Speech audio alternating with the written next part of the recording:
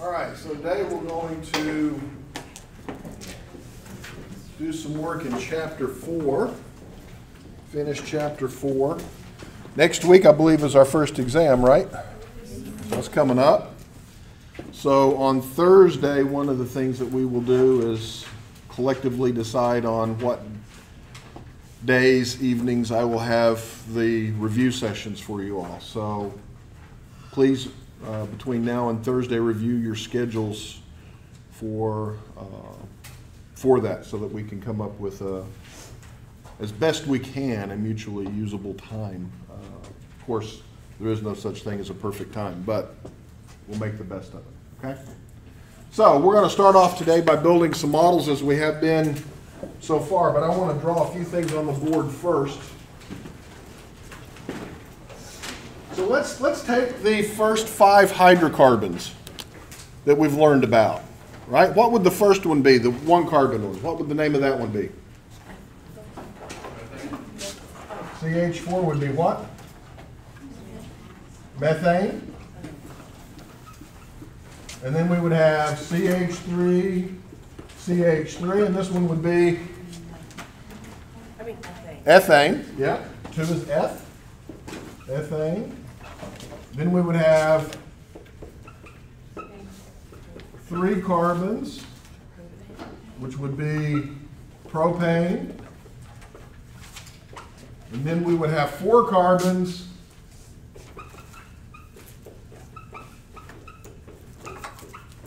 which would be butane.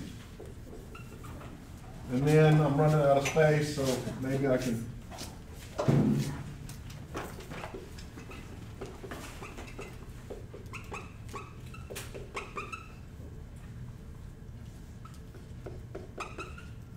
Which would be what? Pentane. Now, I wrote them out in what kind of formula? This is kind of a condensed formula, right? It's not the bond line drawing, right? Kind of hard to draw the bond line drawing for methane, just being 1 carbon, right? But we can draw ethane, we can draw propane, we can draw butane much quicker, can't we? Right? And we can, of course, draw pentane, which looks like a bat flying, right? So those are the first 5 hydrocarbons that we've learned about. And we all call these straight chain hydrocarbons because as I'm drawing out except for that one being a little slanted, right, we kind of draw them out as if they were straight. But in fact, they're not straight, right? They start to zig and they start to zag, and we start to build models of the alkanes. Okay? These are pure hydrocarbons. They're alkanes. They're all single bonds. The hybridization of every carbon atom is what? What's the hybridization of all those carbon atoms? Do they have any double bonds? So it must be sp3. They're all sp3 hybridized carbon atoms, right? We have methane. What kind of carbon is that? Is that a primary, secondary, or tertiary carbon? How many carbons is it bound to? 1, so it is a primary. What about that one? What about that one? Yeah, we don't have any tertiaries. We haven't started to branch and do anything yet, right? So far we're only dealing with primary and secondary carbons, which means we're only dealing with primary and secondary hydrogens. Right? So we learned a little bit about that, right? Now, as we start to build models, right? What would this be? This would be CH4, this would be methane, right? Is this a solid, liquid, or a gas? It is a gas, right? It's a gas, right? We know that because this is natural gas, right? You go turn on your gas stove at home, so this is a gas at room temperature. And I add, I'm going to be talking about all these at room temperature, okay? So I add another carbon, and now I have ethane, right? It hasn't started to zig or zag yet, right? Is this a solid, liquid, or a gas?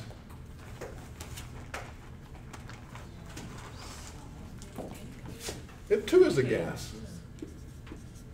And I'm going to add another carbon, right? And you all should know about propane if you like to grill, or your parents like to grill, right? Your propane grill, right? There's propane. What state is it at room temperature? It's a gas. Right? We're just going off of our common knowledge here. So I'm going to add another carbon.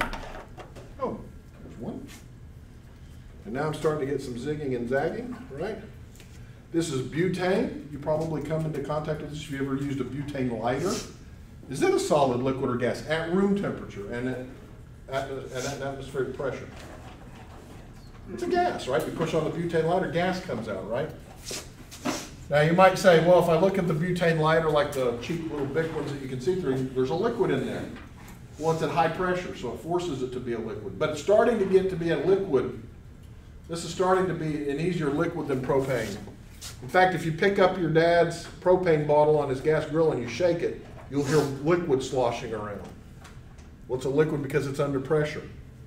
Okay? But if you had ethane or methane in those containers, they would still be gases.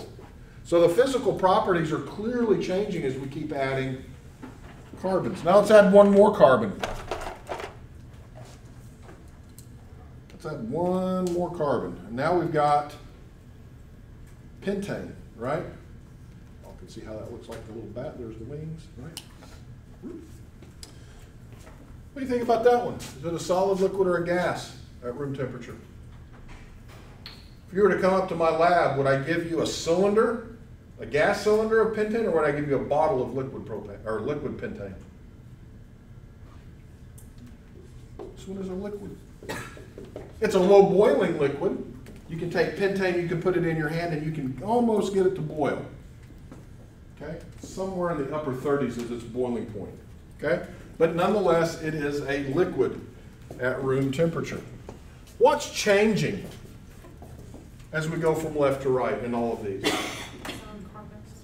The number of carbons in the chain is certainly changing. So what? The number of hydrogens changed. Number of hydrogens changed? Okay. Molecular weight. The molecular weight certainly changes, right? Physical properties. Physical properties are changing, obviously. Yeah. State of matter. Pardon? The state of matter. The state of matter is changing, right? We're going from gases to liquids, and if we keep going up in number of carbons, at some point we'll have something that is kind of solid. Think of greases, right? Those are solids at room temperature, but they got long chains, right? We could go all the way out, but we're not going to. Okay. What else is changing? Shape. The number of ways in which this can rotate are certainly starting to change, right? I mean, methane can only do this, right? But when I have ethane, now I can have rotation around a bond. And when I had propane, now I've got rotation around more than one bond. And got all kinds of rotation that can go on with pentane, right? What else is changing? I think somebody said it, but size is changing. Size matters. The bigger the molecule will have an impact on its physical properties. So you've made a molecule of pentane. I've made a molecule of pentane. And what you can see is if these things start to come together, there's a lot of touch points. There's a lot of surface area for these molecules to interact with each other. This is called van der Waals interactions. You learned about that in general chemistry. Everything has van der Waals interactions, but it's the tendency for molecules to interact with themselves. Okay? What do you think happens if we start to move some of these atoms around and we start to, I don't know, maybe do something like this? Make an isomer of pentane. I've just moved the atoms around, right? But now I have this.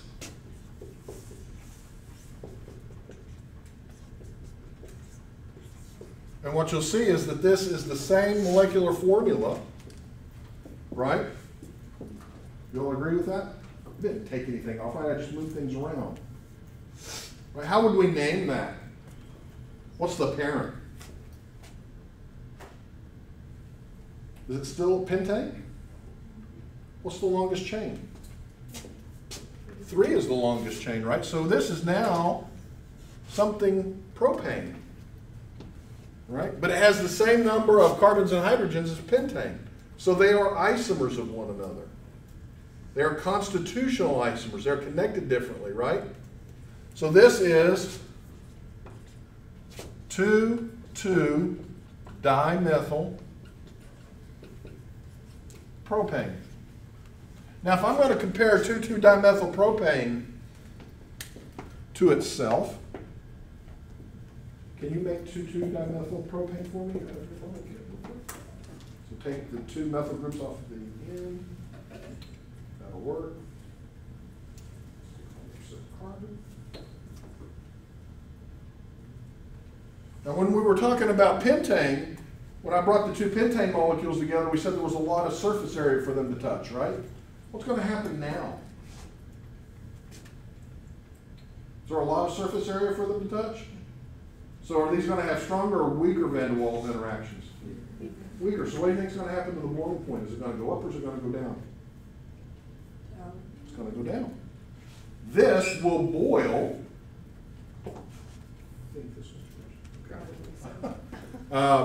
This one will boil at a much lower temperature than pentane. Okay? However, they weigh exactly the same. They have exactly the same number of carbons and hydrogens. But this one will have a different boiling point.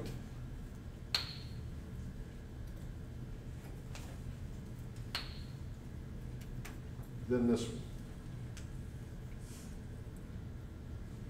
Haven't changed carbons, haven't changed hydrogens. If I went to my magic balance that could weigh this one molecule, you would find that it has exactly the same mass as the other one, as that one, yeah. But yet the physical properties are going to be different, right? What's the take-home message here?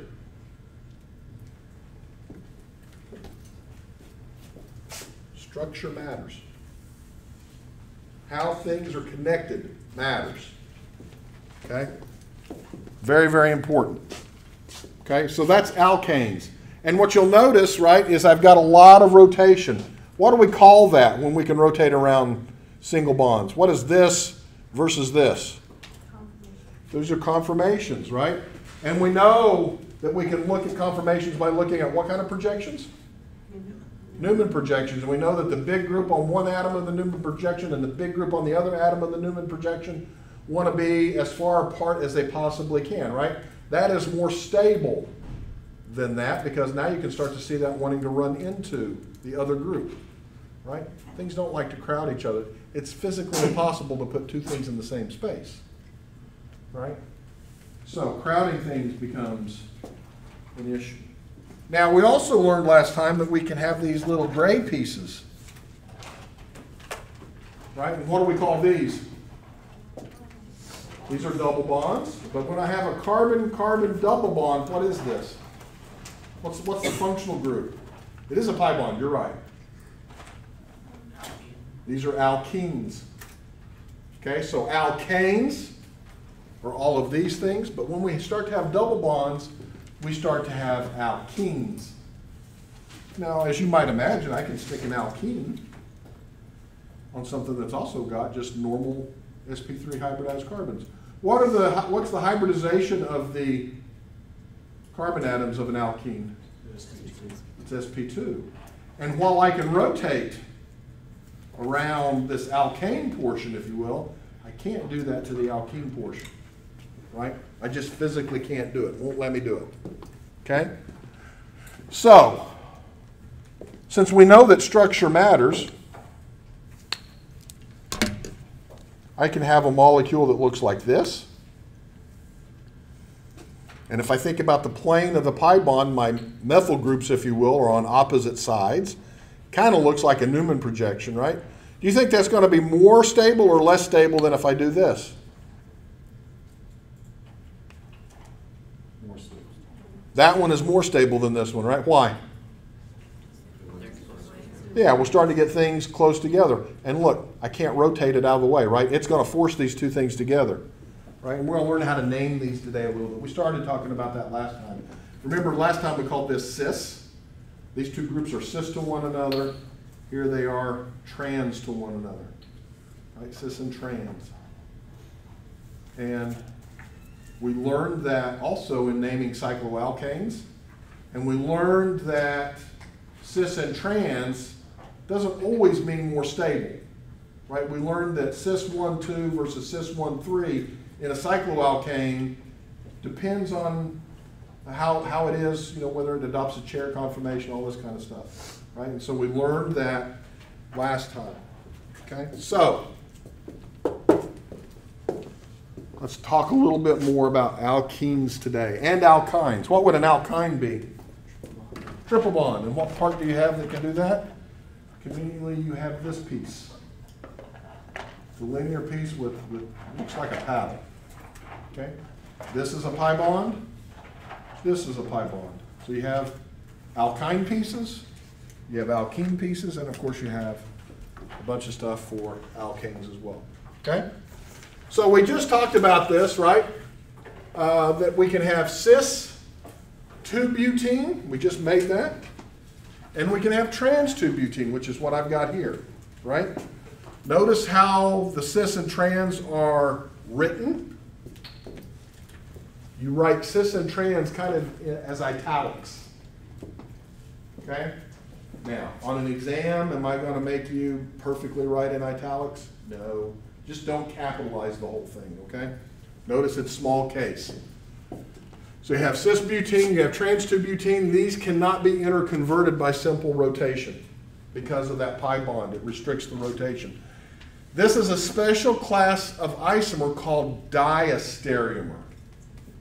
These are not conformational isomers by rotation. These are diastereomers. Okay. You okay? Good. Okay. These are diastereomers.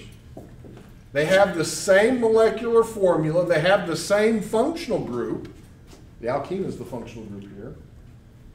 But they are not the same, right? So if I build another one,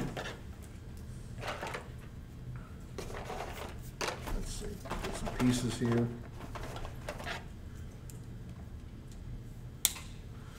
We'll make the cis and we'll make the trans.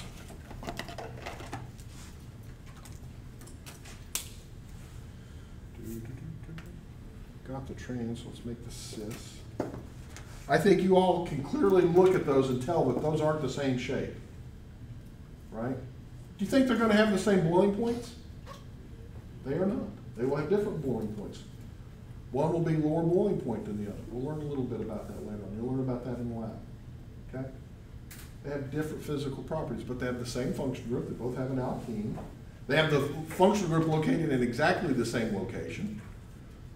But the two groups are on the same side of the plane. Here they're on opposite sides of the plane. Okay? And so again, structure matters a whole lot in terms of how these molecules are going to behave. Okay?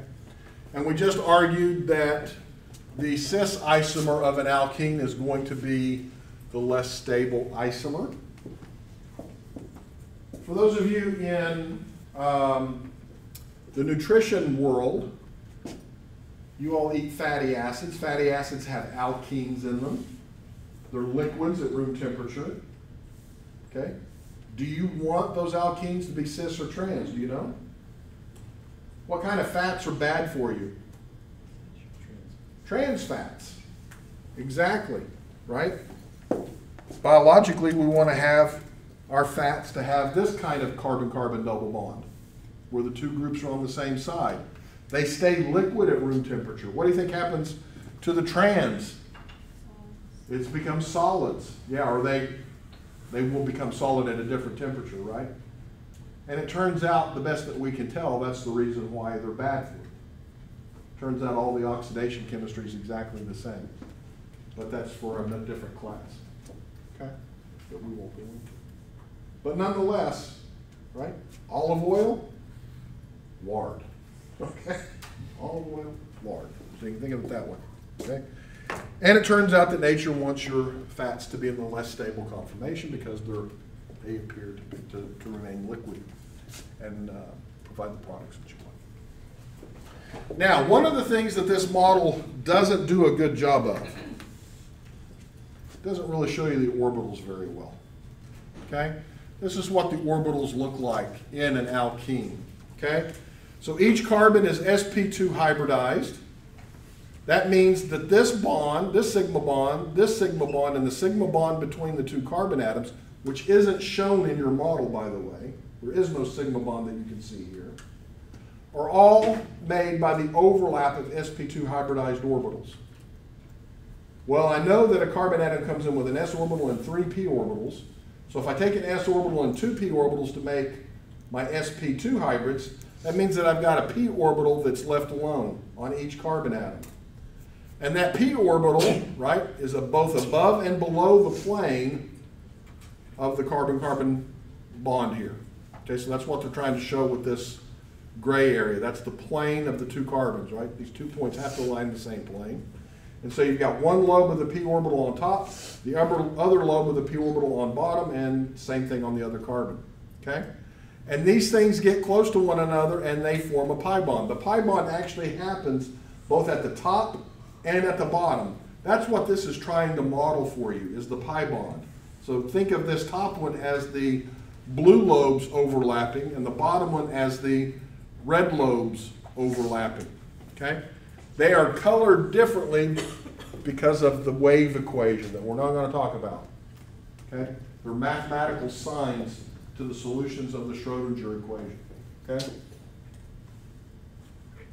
And it hurts your head to think about things in waves and stuff, but that's how electrons work, okay? But we don't need to know that to understand how to make this useful for us, okay?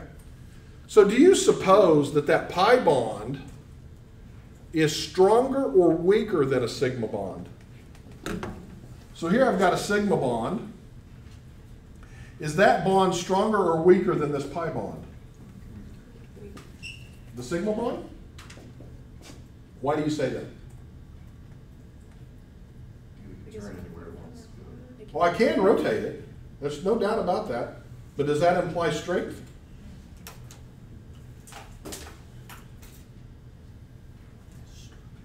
It is stronger. Why is it? Why is the sigma bond stronger than the pi bond? Because it has more energy. Oh, the distance in between. So what? Close.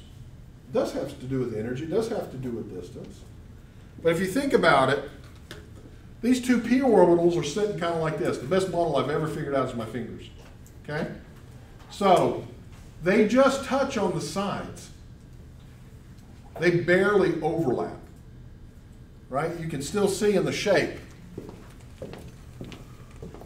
Right? This is still a lobe that's just kind of touching barely between the two. But the sigma bond, those orbitals overlap completely. Yes, I can rotate around them, but they're completely overlapped. And the overlap of orbitals is what gives the strength of a bond.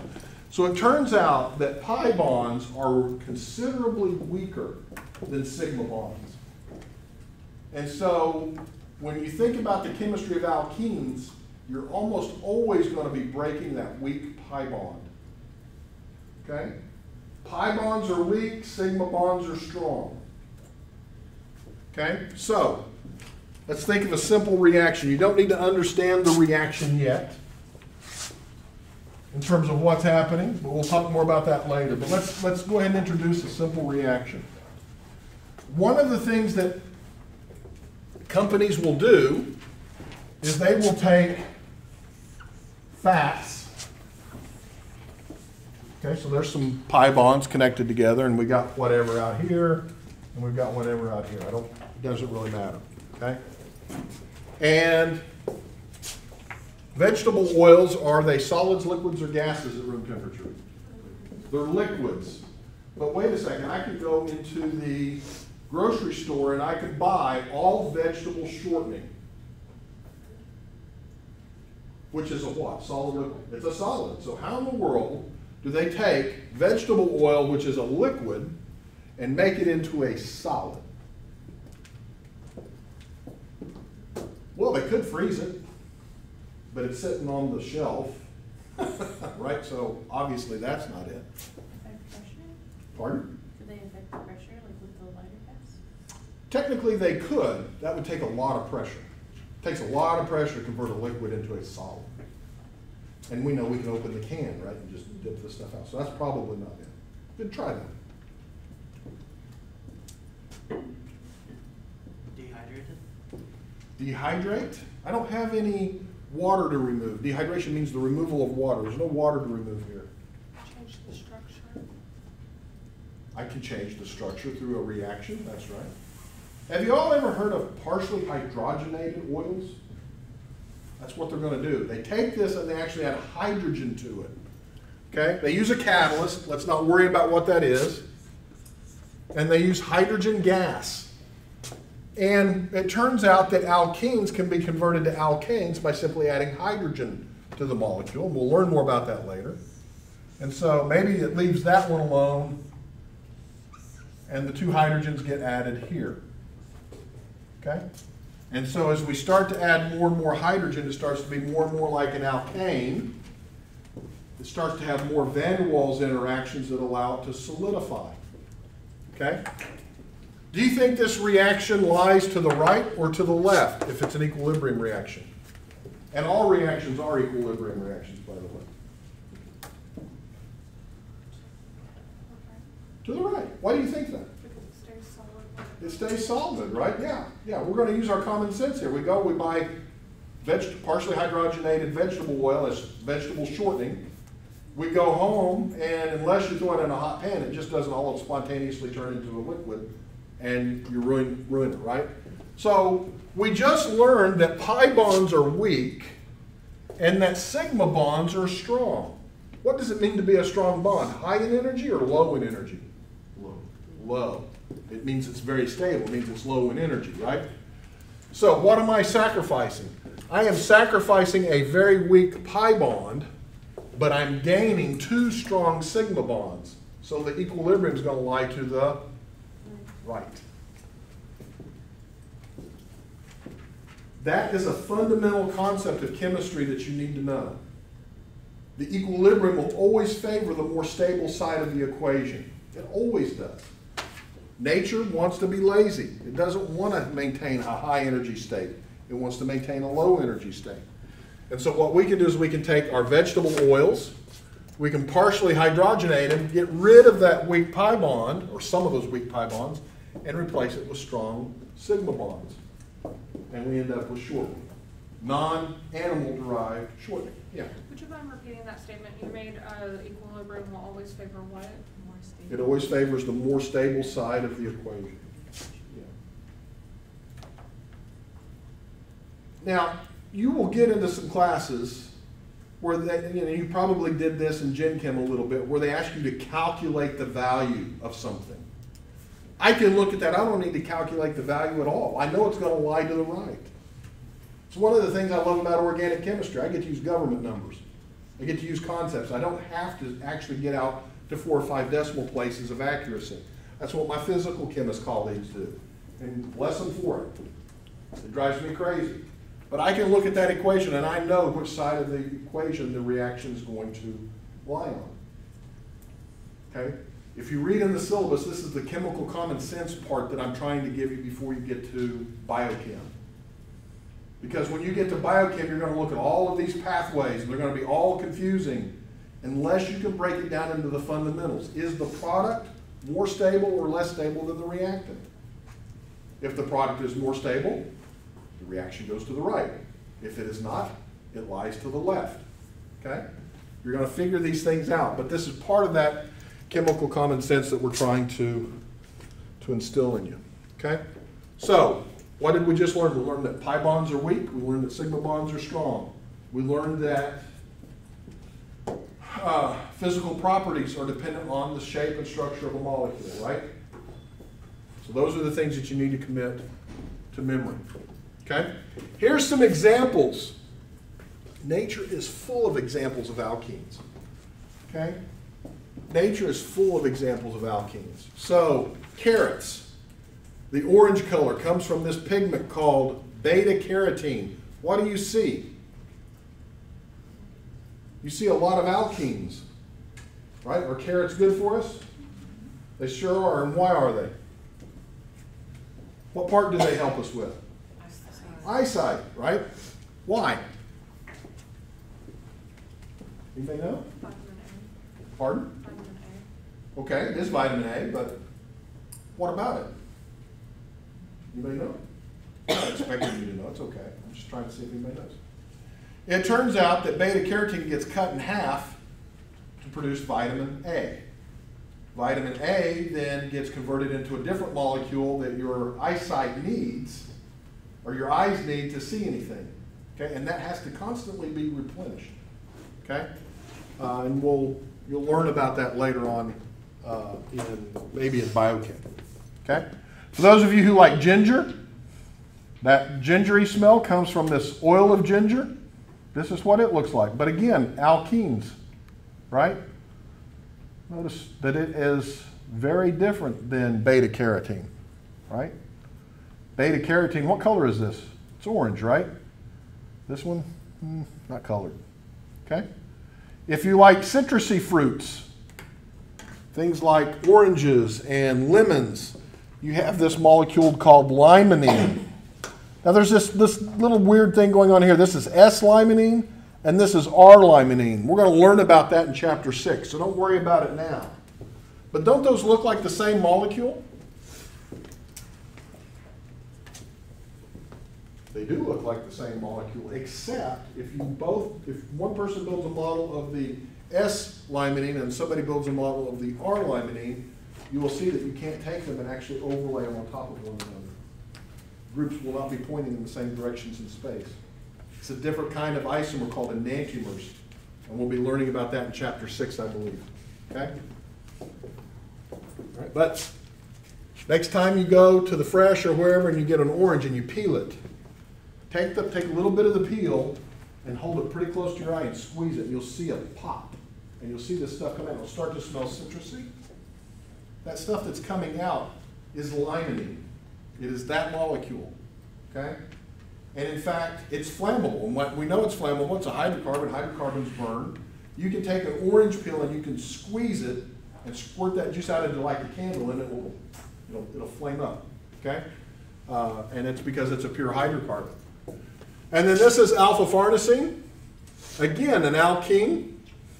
This is that waxy coating is on apples, right? And so why do apples produce a waxy coating? To protect themselves from insects, right? So it's a coating. Oh, and by the way, limonene is actually a very potent natural ant killer. So if you are an organic person who likes to get stuff that's organic to put out to control pests and bugs, chances are the bug killer that you're using is limonene. Okay, and they harvest it from a variety of sources, from leftover peels and all that kind of stuff. Put it in a bottle, and you can spray it on ants, and it's one of the quickest things to kill fire ants that there is. It's actually limonene. Kills them dead, but yet it doesn't hurt us. You all eat it all the time. If you like cakes that have orange zest in it, what's orange zest? It's shavings of the peel, right? And they put it in a cake, stir it up, bake it, tastes great. You don't die, right? Limonene is not that toxic to us. Could we eat enough of it to kill us? Absolutely, but your belly would get full before that happens, so you're in good shape. Okay? So again, we've learned that the rotation around a double bond is restricted. Trans isomers can't be interconverted just by rotation to the cis isomer, right? And so they are different molecules. However, the conformations of butane that are shown there, we can have rotation around that carbon-carbon single bond. And we can have different conformers, but they're all the same molecule. Okay? This conformer is not a different molecule than this conformer. Okay? Because it's free rotation. It can rotate all the time. However, this molecule is clearly a different molecule than this. They have different boiling points and melting points and all sorts of things going on. Okay? So, there are different classes of alkenes that you have to know. We have monosubstituted alkenes, where the carbon-carbon double bond is only attached to one other carbon. This is an example of a monosubstituted alkene. The alkene is bound to only one other carbon atom. We can have disubstituted alkenes. where the alkene is connected to 2 different carbon atoms. Okay? Now, here's this one. But notice I could also have it like they have on the board where the 2 carbon atoms are attached to the same carbon. It doesn't matter. 2 R groups attached anywhere in the alkene are going to be called disubstituted. So I could have this where the 2 methyl groups are both on this carbon. I can have it where they're trans to one another, or I can have it to where they're cis to one another. So in this particular example, there are 3 different scenarios for a disubstituted alkene. That's disubstituted, that's disubstituted, and that's disubstituted. Okay? We can have a trisubstituted alkene where the alkene is attached to 3 different carbon groups, and we can have tetrasubstituted where the alkene is attached to 4 different carbon groups. So there's a tetrasubstituted example, okay? And we can have some examples that you see down there. Do you think these all will have the same types of properties? No. And it turns out that the more substituted the alkene, the more stable it is. Tetrasubstituted alkenes are more stable than trisubstituted alkenes, are more stable than disubstituted alkenes, are more stable than monosubstituted alkenes. Okay? The chemistry of a tetrasubstituted alkene is different. It's usually slower than the chemistry that might occur with a monosubstituted alkene. Okay?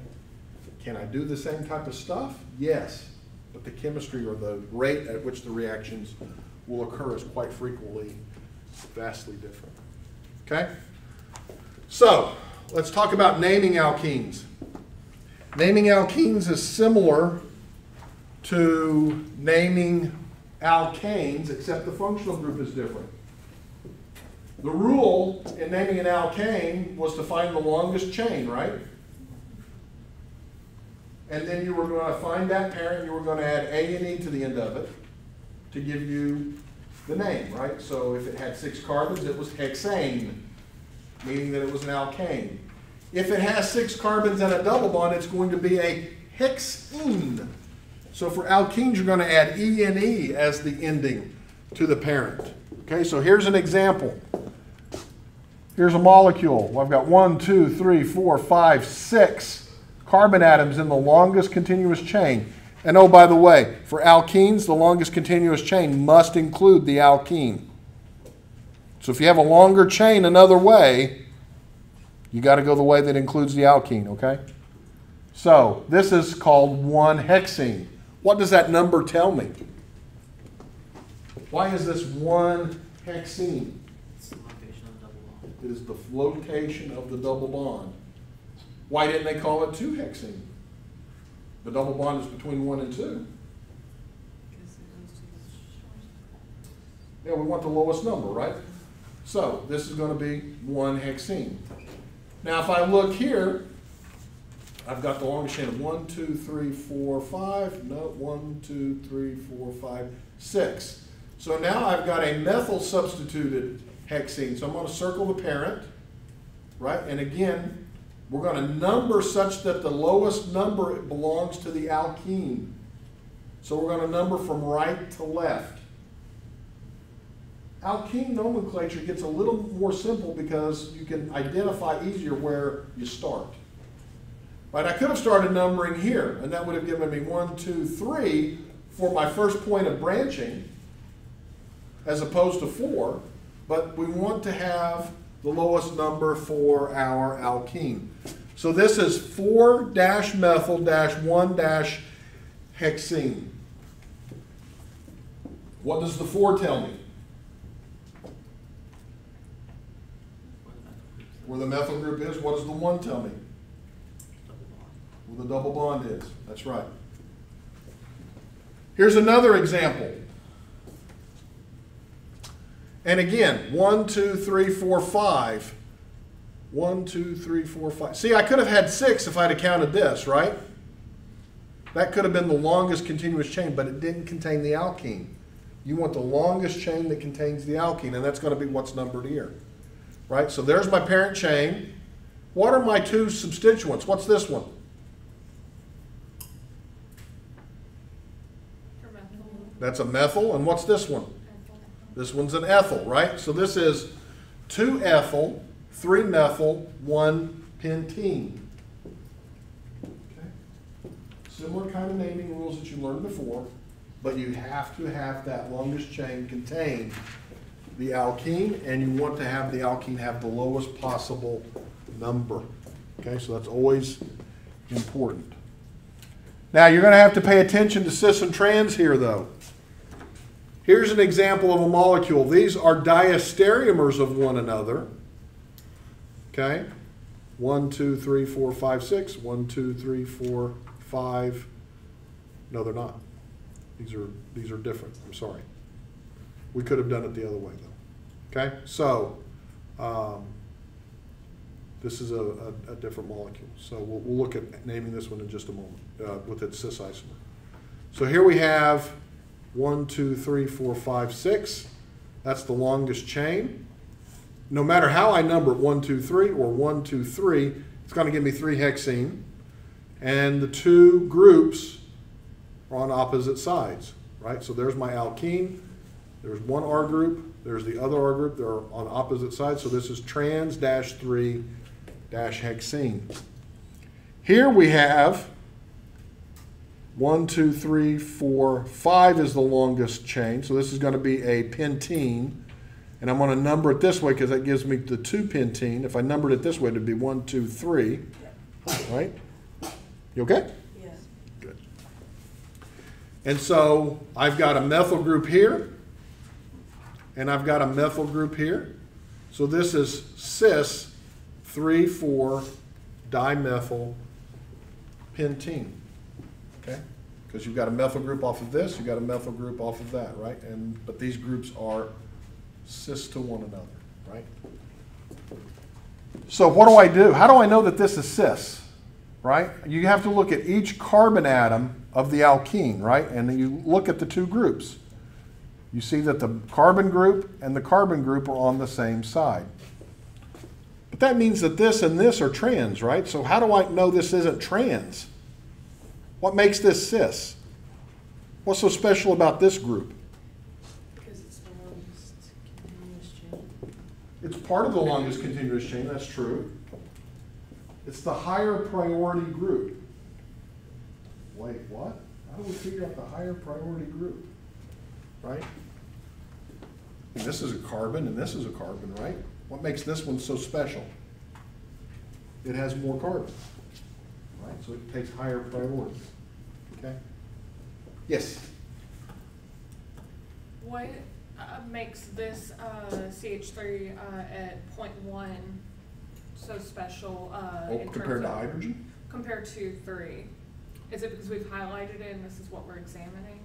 Well, it is because of what we're examining, but there is a rule, and we're going to get to it. Okay. Okay? But it has to do with priority. So if you look at the two carbon atoms of the alkene,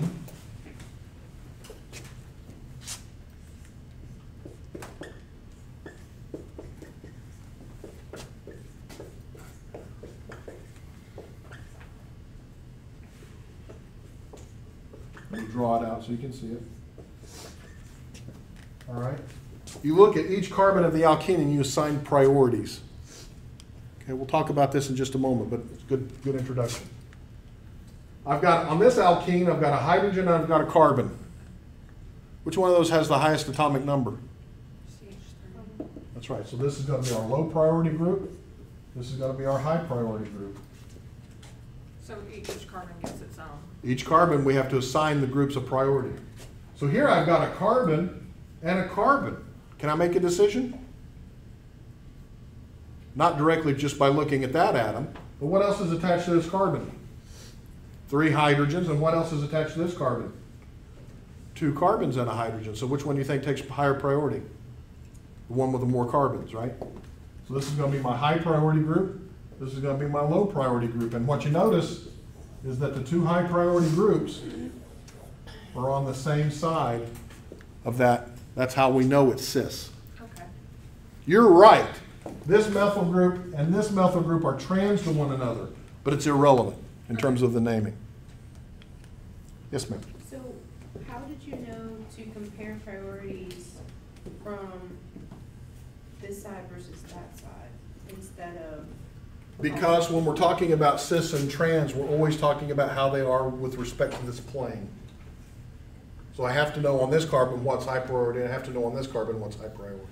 Right, my question is why didn't you compare the two atoms on the top and the two on the bottom instead of left and right? We always go with the highest priority, and we look on each carbon, what one's high, that one, what one's high, that one. How are those two highs related to one another? They're cis to one another. That's how we do it. Does that make sense? Yes. Okay. Now, as you can imagine, cis and trans can get really, really complicated. Because we were trying to figure out, well, is it cis to this, or is it cis to that, or trans to that? Right? It's not clear. Cis and trans is very unclear. It's ambiguous. It really only works well if you only have two R groups. It really only works well for disubstituted alkenes. Now, they just did it for this trisubstituted alkene. Yes, you can do it, but it's a lot more confusing. And so what a lot of people will use is what's called the E and Z configuration. Okay? E and Z configuration. You do the same thing. You look at the alkene and you assign priorities, just like we did here. You assign priorities. And then you ask yourself, are the highest priority groups on the same side or on opposite side? And here's a cheesy way to remember it. If the high priority groups are on the same side, Z, it is Z. Okay? It comes from the German, zusammen, which means together. At least that's what they tell me. I can't speak German. Okay? But it works. Here, the higher priority groups are on opposite sides. We call that E. So this would be the E isomer. This would be the Z isomer. Let's look at some examples. Let's start off with something simple.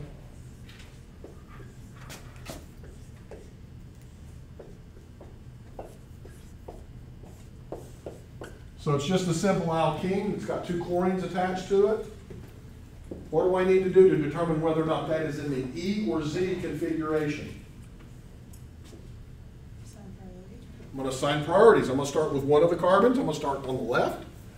I've got hydrogen and chlorine. Which one's the higher priority? Chlorine. Why is it the higher priority? Higher atomic number. On this carbon, I have chlorine and hydrogen. Again, so it's going to be high priority, low priority. The high priority groups are on what? So it is, this is an E alkene. So is E always trans and Z always cis? Well, it's, again, it's with respect to the highest groups. But yes, E will always have the groups on opposite sides. Let's look at one that might be a little more challenging for us.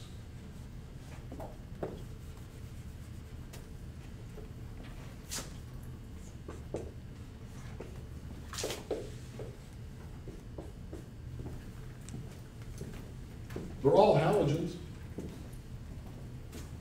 Is that an E alkene or a Z alkene?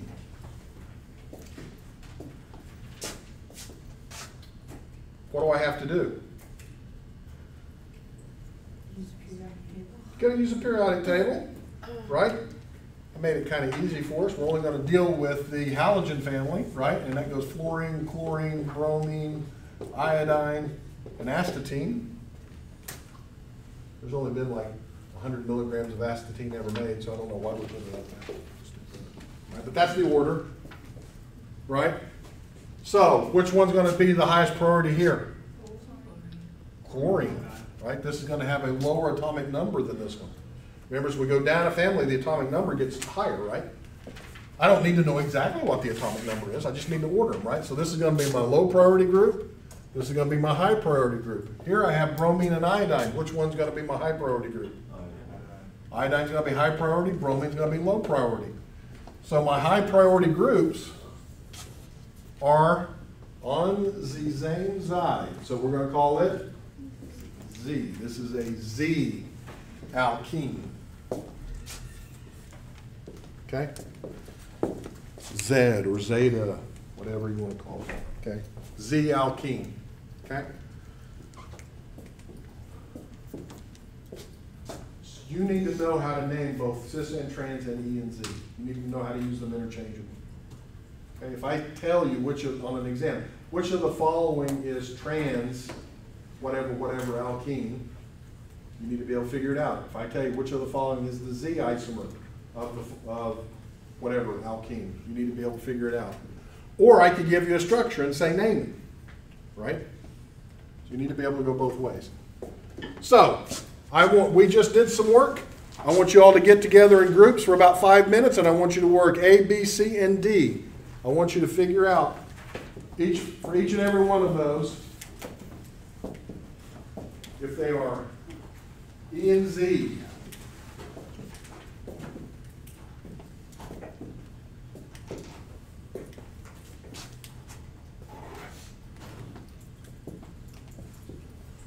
Come on, pair together, work together.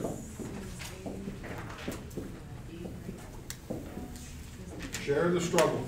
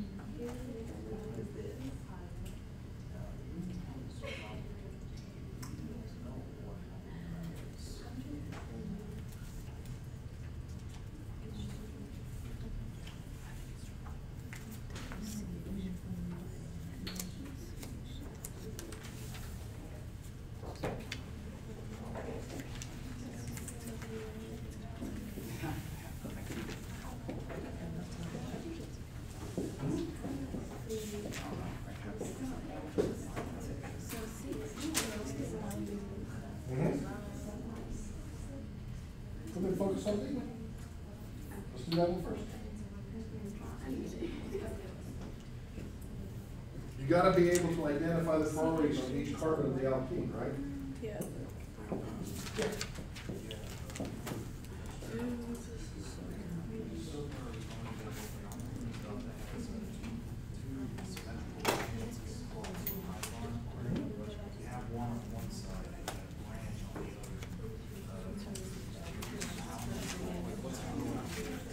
What's the ruling on that? You're going to look at each group and determine priority. Just to determine the E and Z, you got to look at each carbon of the alkene. Doesn't matter whether it's symmetrical. Right, so you're going to have to look at this carbon and determine what group on this carbon is high and low, and on this carbon you have to determine whether or not this is higher or lower in priority than that.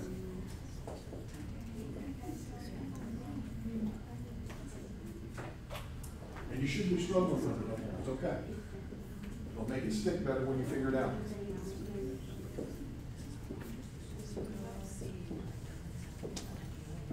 One more minute.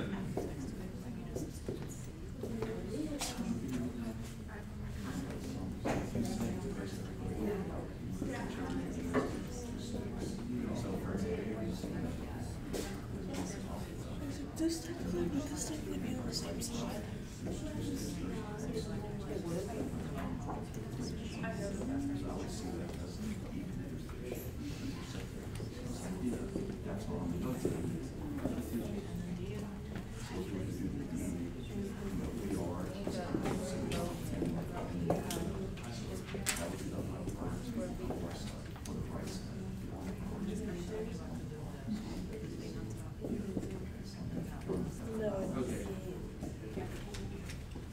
All right. Let's break away from our groups. Let's look at A. In order to determine whether or not something is E or Z, we have to look at both carbons of the alkene, right? Here are the two carbons that we need to look at. This carbon is attached to this group, and it is attached to this group. We have to determine priority. What's the higher priority? CH3 or CH2Cl? This is going to be higher priority, right? So we'd have high and we would have low. How about here? We've got CH3. Here we have CH2, CH3. The bottom is going to be the higher priority, right? So I've got high priority across. So that is the E configuration, right? So, I don't know why I did that. So here we have E. Notice how they put the E. It's in parentheses. This is E, 1-chloro, 2,3-dimethyl, 2-pentene. Here's the longest chain.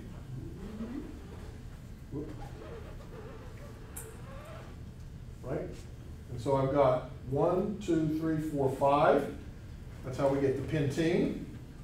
If I number here, it's 1, 2. If I number here, it's 1, 2, 3. So we're going to number this way. So it's 2-pentene, right?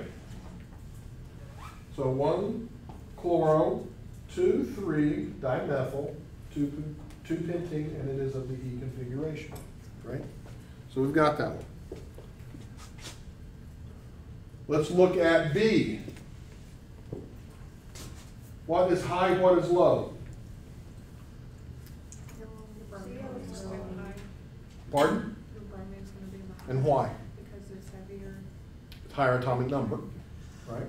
So it's got the higher atomic number than chlorine. Remember, it's fluorine, chlorine, bromine. Right, so high, low. And here I've got, what's not drawn? There's a hydrogen there, right? So I've got a hydrogen and I've got a methyl group. What's going to take priority? Obviously the methyl group. So I've got bromine and methyl, which are the two highs on the same side. So it's going to be Z, right? There's my longest chain. So it is Z, 1 bromo, 1 chloro, 1 propene. That is the correct name for that particular alkene. Okay? Now let's look at C. This one is E, 2,3,4 trimethyl 3-heptene. We're going to find the longest chain. 1, 2, 3, 4, 5, 6, 7. Right? So we're going to circle that. That's going to be our parent. We've got 3 methyl groups hanging off of it, right? We're going to number this way because that gives me the 3 for the alkene. If I numbered this way, it would happen at 4. So our numbering system is going to be this way, right? So it's going to be a 2, 3, 4 trimethyl 3-heptene. But I got to figure out the configuration, right? So here, what's my group? I've got a methyl group and I've got a CH. Well, this is a CH with 2 carbons attached to it. This is just a carbon with 3 hydrogens. Which one takes the priority? This one. So this is high priority, right? What about here? This group is the higher priority group, right? This is the low priority group. So high are on opposite sides, so that is E, right? It is E. If you're feeling a little frustrated right now, it's normal. You have to practice this. It's rule application. And if you miss a rule, you can get into some trouble. Now, we're not going to name the last one because we haven't started talking about cyclohexyls being, or cycloanything being a substituent. We haven't talked about those rules. So I don't want to do that. But we can still define whether or not it's E or Z. So let's do that. So here's my first carbon that I'm going to look at. I've got a CH and I've got a CH2. I've got a CH2, CH3, and this is a CH, CH2, CH2. Which one of these do you think takes priority? Top one. This is going to be the high priority. This is going to be the high priority. And those are on opposite sides, so it would be an E isomer. That's right. But we won't come up with the name quite yet. Okay. We'll learn more about that a little later on.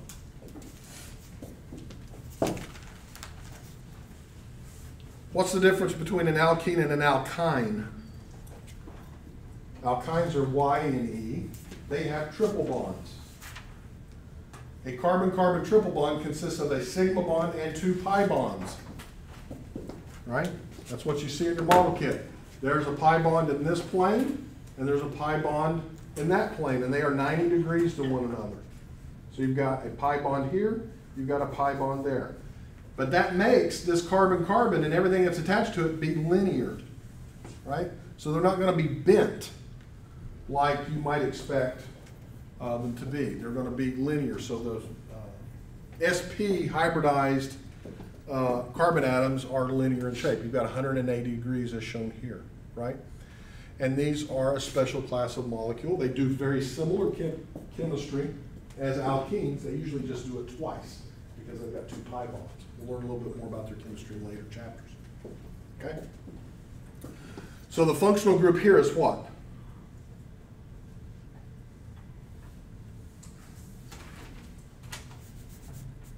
It's the triple bond. Okay, it's the 2 pi bonds, right? So you have an alkene, which has a pi bond, and you have an alkyne, which has 2 pi bonds. Okay, so the alkyne will be a functional group. The alkene will be a functional group. Okay, so you can look at it that way. Here's some examples of simple alkynes that you might have come into contact with. So if you've ever watched somebody weld with gas, oxyacetylene torch welding, acetylene is CHCH or C2H2. It is welding gas, okay? Usually combines with oxygen in an oxyacetylene torch to produce a really hot flame. You can use it to melt steel very, very easily. They use this to weld railroad tracks, which is what they're showing here, or cutting a railroad track apart. So you can cut, you can weld, it gets real hot, okay? So acetylene works quite well for that. This is the simplest alkyne you can have. Just put 2 white spheres on the end of this and you've got acetylene. Right? The 2 hydrogens, the 2 carbons, okay? But there are other alkynes that you may be familiar with, okay? So for example, the pill. There's an example of using an alkyne in female birth control. Okay, you'll see by looking at these molecules, ethinyl estradiol is related to estradiol. Looks kind of the same in a lot of respects, except this one has a carbon-carbon triple bond here. No carbon-carbon triple bond in the natural version. Okay? Progesterone. Okay, here it is where we've got a carbon-carbon triple bond. Here it is where we don't have even an alcohol. We've got a ketone functional group out there, okay? But these carbon-carbon triple bonds end up being very, very important medically. A lot of antifungal medicines that you might use if you get a fungal infection contain carbon-carbon triple bonds, okay? That functional group, it turns out, can kill fungi pretty easily, okay? Through a lot of mechanisms that I don't really understand anything about. But I know something about the alkyne. Okay, here's some other examples. Have you ever heard of the poisonous dart frog? Right, take a dart, rub it on the frog, throw it at your prey. Right, it kills them. or kills the prey, or whatever it is that you're hunting with a poison dart. This molecule you'll see is quite complicated, but what you'll see carbon-carbon triple bonds. We also see other functional groups in this molecule. What else do we see? There's the alkynes. What else do we see? I see an alcohol. What else do I see? Amide. I don't see an amide, but I see something close to it. What else is it? This is an amine. Right? So I see an alcohol, I see an amine, I see some alkynes. What about here? Those are alkenes. What you start to see is nature starts to put a lot of different functional groups together to give the function of the molecule. What do you think would happen to this molecule if we took some of this stuff off? Maybe we took the alcohol off, or maybe we took off one of these alkynes. Think it'd still be poisonous? Probably not. Might be. I'm not going to test it though, okay? But I mean, you got to have these functional groups around for this stuff to work. One of the things that you need to know about the alkyne, it is a special functional group in one respect. And that is, I'm not sure I understand. so just any carbon group out here, okay?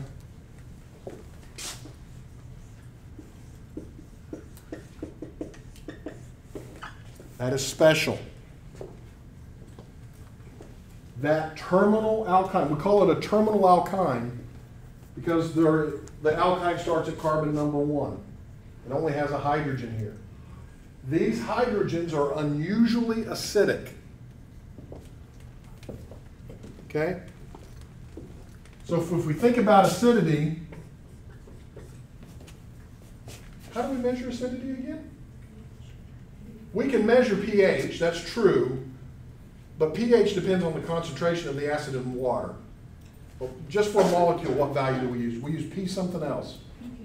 pKa, right? It turns out that the pKa of methane is somewhere on the order of 50.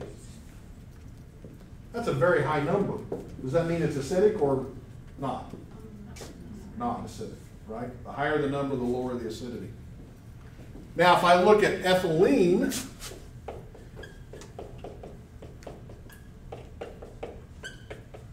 these hydrogens have a pKa of around 43-ish. I don't remember the exact number. Is that more acidic or less acidic?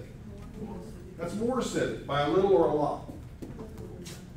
It's actually a fair amount, but it's nothing to write home and have your mom put on the refrigerator as an award, right? It's not that great. But terminal alkynes have a pK of around 25. That's a huge drop. They are much, much more acidic than the other hydrocarbons. And the reason is what effect? What's changing on these carbons as we go down? What 4 effects did we learn about for acidity? Oh, that's a different chapter. Gotta go back, right? We learned about the element effect. They're all the same element. Can't be that. It's the hybridization effect. This is what hybridization? sp3. This is what? sp2. And this is sp. This is the hybridization effect. These hydrogens are acidic, and we can take advantage of that. We can react them with bases to make these things that are called carbanions, and these are going to be very important. These things like to react and do things, and we can generate them by reacting these terminal alkynes with a strong base. Here we're just using NH2 minus, which has a pK of about 35. So this has a pK of about 35. It's a higher pKa than the alkyne. So is the reaction going to lie to the right or to the left? So stronger, stronger, weaker, weaker. Which way is it going to lie? Right. To the right. Remember, More stable means weaker, right? In terms of acids and bases. Weaker acids, weaker bases are more stable. All right. So that's just an introduction of what we're going to be able to do with these types of things moving forward. Right, so remember, the equilibrium always favors the weaker Lewis acid. Here's my weaker acid, there's my stronger acid, it's going to lie to the right. And in fact, it lies so far to the right, it's got an equilibrium constant of 10 to the 13. This reverse arrow essentially doesn't exist. Technically it does, but it's so tiny that we can ignore it, okay? Which is the nice thing I like about organic chemistry. When things get really tiny, I can ignore them. When they get really large, I can ignore them, right? I'm only interested in the relative changes that occur. And when it's big or really, really tiny, usually it doesn't end up mattering too much. All right. We will finish that up on Thursday, those things. We've got a quiz for today. So I need you to turn in question 3.24, A through C, 324, A through C. Please turn them in on that table on your way out. I will see you Thursday. Do not forget to check your calendars for available times for outside of class review sessions. I also want to remind you that review sessions are not, I repeat, not a requirement for you. They are there to help you. Have a good rest of the day.